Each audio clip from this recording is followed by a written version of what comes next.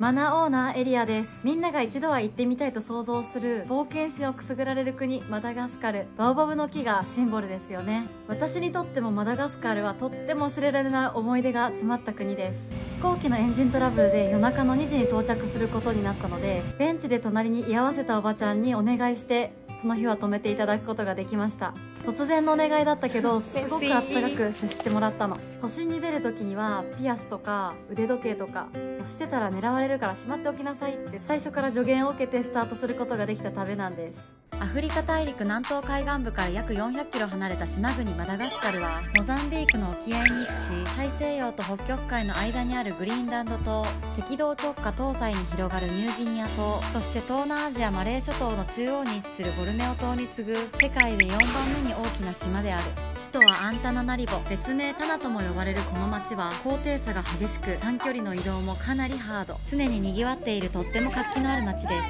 実はこの国には信号がないの。バスやタクシー移動では朝と夕方はすごく混雑しているから、時間には余裕を持っておくといいね。首都のアンタナナリボから南北に続く道は4号線、6号線、7号線ってすごく綺麗な舗装された道が通ってるんだけど、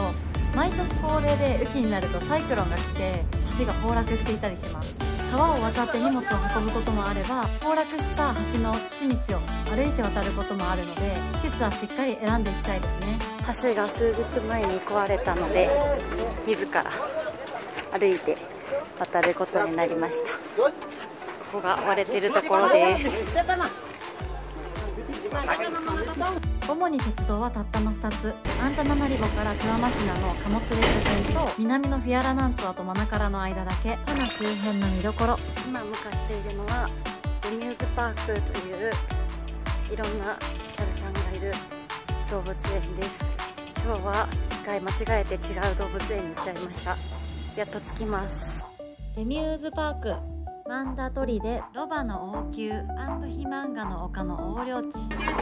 ちらが10円ちょっとかな。メインマーケット、アートギャラリー、クロックファーム。伝統スポーツも見たいね。遠出するならサファイア探し。日本の感覚と違ってちょっと面白いなって思ったところは、乗り合いタクシーや街をつなぐ大きなローカルバスに乗った時、横10人ぐらい乗れるような大きなバスだったんだけど、1人が抜けて1席だけ空いてた場合、詰めていく習慣っていうのがないから、後から自分が乗った時に荷物が多くて、その空いてる席まで行くのがすごく大変だった覚えがあります。無造作に置かれた洗濯物が可愛いのも特徴。ジオグラフィー。かつて一つの大陸だった地球は、今から約1億3000万年前にはアフリカ大陸とマダガスカルは分かれていた。9000万年前頃にはインドア大陸とも分裂をしたの。他の大陸と分かれてからの時間がとっても長いから、マダガスカルにいる動植物のおよそ 90% が固有種なんて言われている。とっても貴重な場所だっていうことがわかるかな。マダガスカルは縦縞の島だけど、実は東西の方が気候の差が大きくて、東海岸側は湿気が多くて、西海岸はとっても乾燥してる。さらに乾燥しているのが南西部。中央には高原地帯と呼ばれるハイランドが広がっているんだ。そしてそのハイランドの北部にはマダガスカルの最高峰マロモコトロが存在してます。雨季のシーズンには破壊的なサイクロンが襲来することもチェックしておこうね。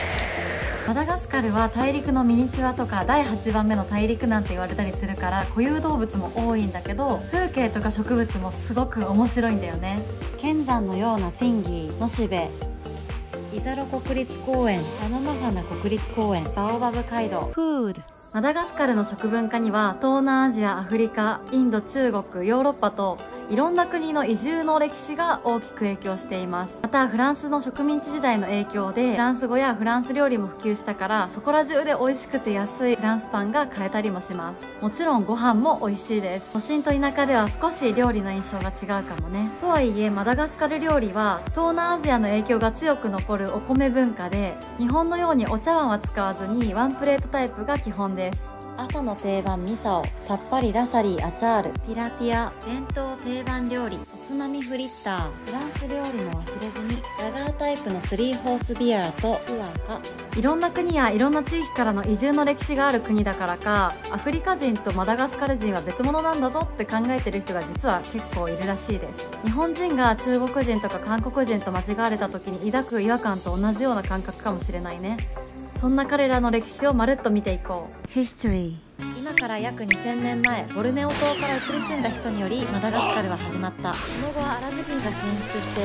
11、2世紀にかけてインド洋交易とともに東アフリカの沿岸交易で栄えていったの。いいねいいねいいね。一足遅れたヨーロッパ、風に煽られ発見したセントローレンスと名付けよう。インドに行く途中に発見し、キリスト教を広めるぞ。ダメじゃダメじゃ、我々が拠点としよう。それもダメじゃ。100年以上にわたってヨーロッパ人の征服は失敗が続いた。東南アジアから移ってきた民族は高原部に住んでいたし、沿岸部には東アフリカから連れてこられた奴隷やアラブ系の民族が暮らしていたからだ。時は経ち、1800年代に突入すると、王であったラマダー1世はイギリスとの関係を築い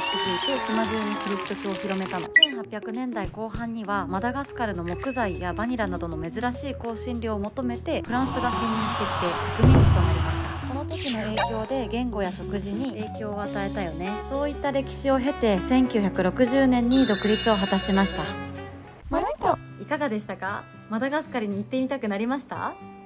それでは本日もご視聴ありがとうございました。